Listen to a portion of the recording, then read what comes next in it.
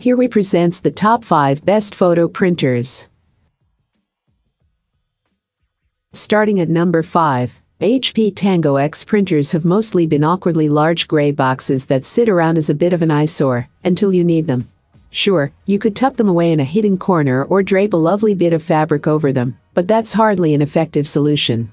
Enter the HP Tango X, a compact printer that tucks away when you don't need it and looks more like a thick book than a printer. If you've been craving for a printer that complements your furniture, then HP has you covered, but sadly looks are the only strong point you'll get with the Tango X. What's also strikingly different with the Tango X is how there's no on-screen display or many buttons to press.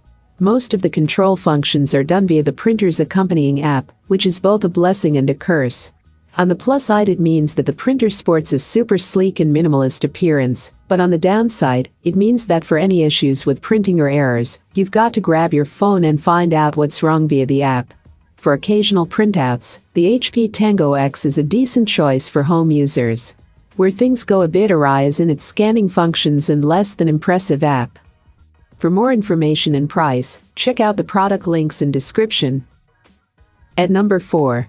Fujifilm Instax SP3. Fujifilm entered the instant camera game with their Photorama series in the 1980s. Today we enjoy the benefits of that heritage, with the popular Instax range of instant cameras and printers. One such Instax printer is the Fujifilm Instax Share SP3, a highly portable printer modeled after the Instax SP2.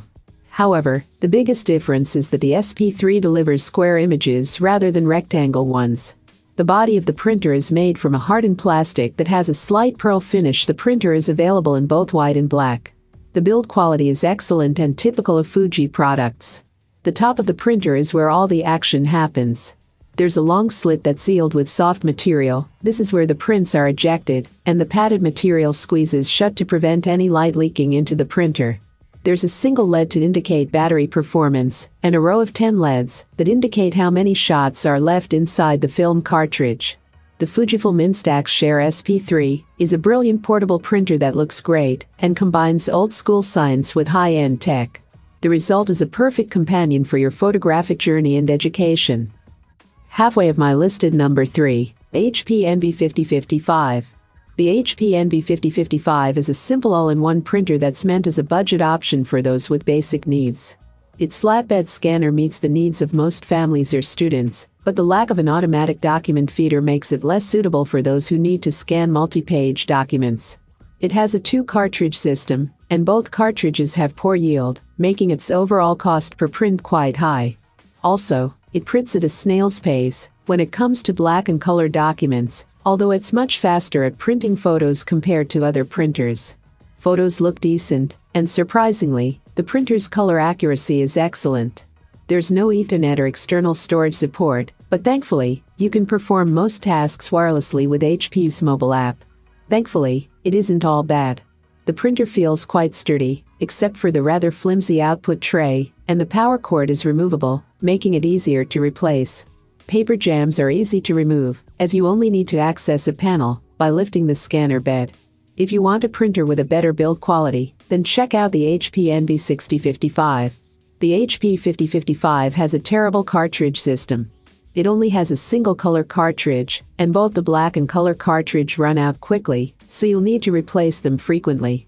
Luckily, there's a high-yield cartridge available if you print a lot, and it's eligible for HP's Instant Ink subscription service. If you want a printer that can print more color and black documents, check out the Canon PIXMA IX6820. The printer accepts third-party cartridges as well, but using them may void the warranty. The HP Envy 5055 is a bad printer for printing black and white documents. The black cartridge runs out very quickly, so it needs to be replaced often, making it expensive to print in the long run.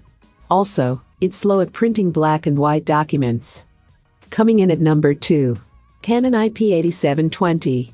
The Canon PIXMA IP8720 was announced in January 2014 and is the successor to the Canon PIXMA IX6520. It is a 13-wide 5-color, dye-based photo inkjet printer.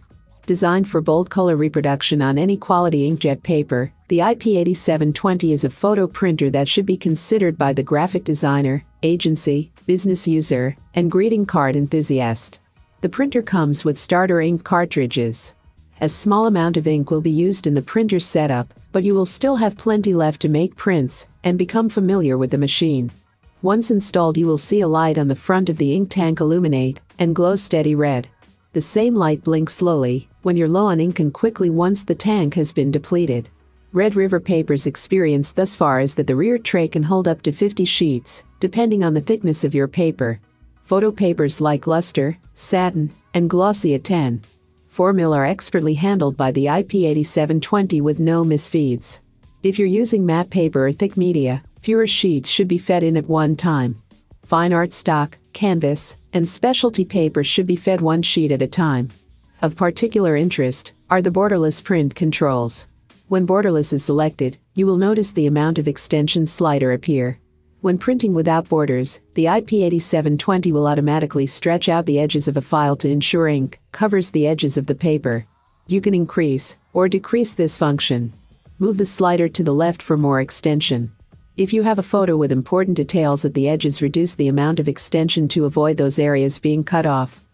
For more information and price, check out the product links in description. And number 1. Canon PIXMA Pro 100. The PIXMA Pro 100 can print photos up to A3+, which is 133x193. The maximum print quality that this printer can handle is 4800px x 2400px, which equals out to about 250 pi on a 133x193 A3+ print. I love that this printer can print borderless, so there is no white border around the edges of the print. For me, the print size of the printer is a standout quality. Many other printers in this price category can't print this large, and for the style of prints that I do, anything under 11 x 163 is just too small to be very usable. A 13x193 print is a decent respectable size, and it's nice to be able to do prints that large right from my home office. First of all, black and whites have never looked as good as they do on a PIXMA Pro 100. Deep black blacks, gorgeous gradients, and dead neutral grays without any tweaking. They are absolutely fantastic. I always edit my photos on a color-managed iMac 5K. I do my color management with a spider colorimeter, which gets the screen quite close to the prints by itself.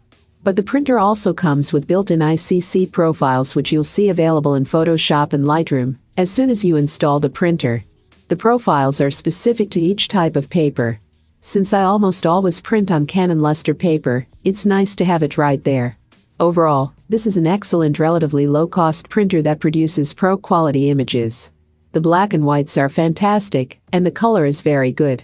The real question is if you want to get the PIXMA Pro 100 and save some cost initially, or if you want to spend more upfront to get the newer version, which is a slightly lower cost of ink cartridges. I have included these product link in the description. You can check out this link for more information and